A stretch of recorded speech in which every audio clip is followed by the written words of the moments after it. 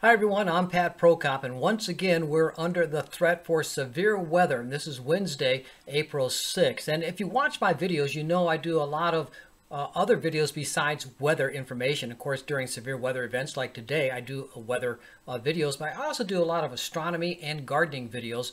And at the end of this video, I have information on the upcoming videos that I'll be showing on this channel. So if you like this kind of content, go ahead and subscribe to my channel. I do a lot of really neat videos I think you might enjoy. Well, let's get on to the weather conditions, because today we have a threat for severe weather. On my webpage, savannahpat.name, I have the threat for severe weather for this afternoon and this evening. Wind damage will be high. Tornado threat is high.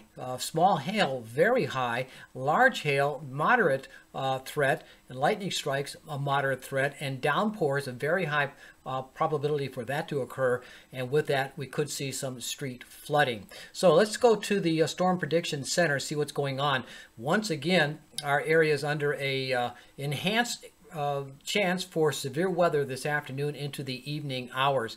And here you can see most of it is across central Georgia, about 20 miles south of Interstate 16 northward, but the entire region will be under the threat for severe weather, a slight chance for severe weather versus the enhanced chance for severe weather. What about chances for tornadoes? Well, the higher probabilities are in this area in and around Interstate 16, going north and south of Interstate 16, crossing the Savannah River into the western portions of extreme southeast South Carolina, where yesterday Allendale County had a fairly bad tornado, and over here in the Pembroke area of Bryan County, tornado out there yesterday. We could see more of that this afternoon, more so this evening. The wind chances of damage are highest in and around the Atlanta-Athens area, all the way down to, again, just to about 20 miles south of Interstate 16. That includes Statesboro, Swainsboro, Dublin, just to the around the Hinesville area, Glenville, and of course into southeastern South Carolina, and also in the Savannah area, Hilton Head, Bluffton, Hardeeville, and Beaufort areas. So keep alert for that. Meanwhile, Brunswick and St. Simons, Jessup and Baxley, that area too has a threat for severe weather, just not as high. And for the hail probability, all areas have a chance for hail, small hail to medium to large size hail. Now, currently, the Storm Prediction Center there, as of a little after 3 o'clock this afternoon, a tornado watch in effect already for a large portion of central Georgia, a severe thunderstorm watch in effect for portions of Alabama. This is the area I want to take a look at. I'm going to take a look at that in just a minute. So let's go look at these tornado watches first of all. And well, let's take a look at the satellite imagery first of all. Here you see partly cloudy skies now across the greater Savannah, Statesboro, Hinesville area into South Carolina, Hilton Head, Beaufort area, Hardeeville, and Bluffton. And the warmer the atmosphere gets, the more unstable it will become. And if you throw in moisture, humidity, that's going to increase the instability as well. And over here you can already see thunderstorms developing. Let's see if the lightning flash indicator shows. Yeah, we are seeing lightning already getting fairly active in these thunderstorms off to the west and west central Georgia, and in this line over into Alabama and just west of the Atlanta area in western Georgia. So now let's go over into the computer models. That's what I want to show you. This is the high resolution rapid refresh model. And during the early afternoon hour run, it shows these thunderstorms moving across central portions of Georgia with the most intense activity across that enhanced area and moving into the central Savannah River area around Augusta, southward in towards Swainsboro and just northwest of the Statesboro area. And then as the evening progresses, that first time was at sunset. Now we're at 10 o'clock at night right here. And this shows, actually this is 11 o'clock at night, 3 Zulu, the intense line of thunderstorms crossing the Savannah River into South Carolina.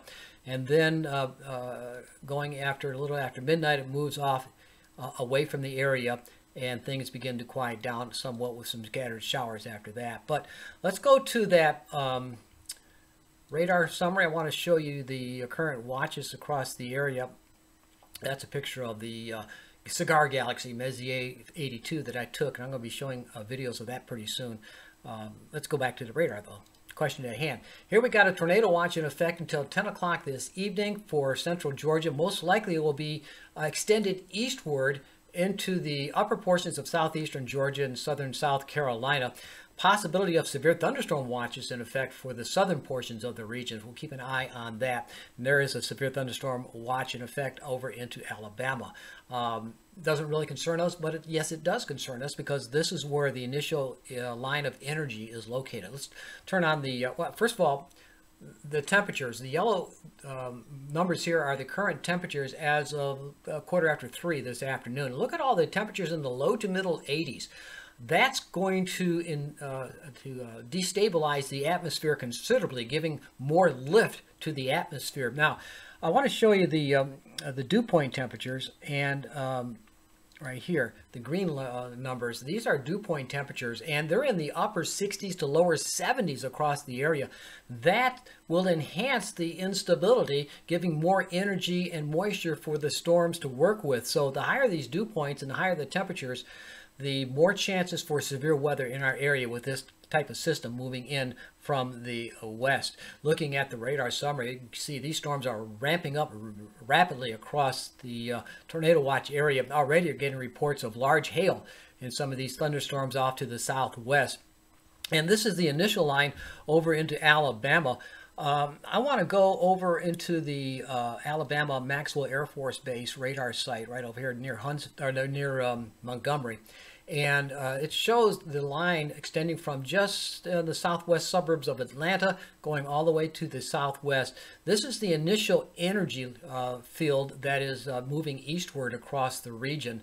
And as it does, it will produce an outflow of air coming in from these thunderstorms, moving into this area here, where it's pushing up these thunderstorms as it moves into that very rich, moist, warm air mass, very unstable air mass. And that's why we're seeing the hail development out here. Probably seeing a lot of lightning as well associated with this here. Let's put this into motion. Let's see if I can put it into motion.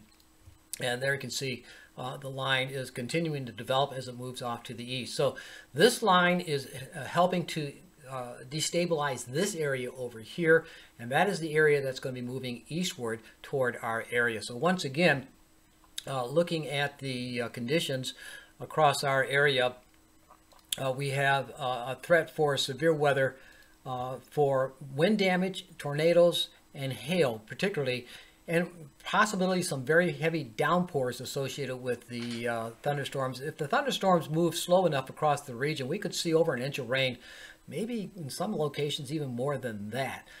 So the rain's going to be heavy at that.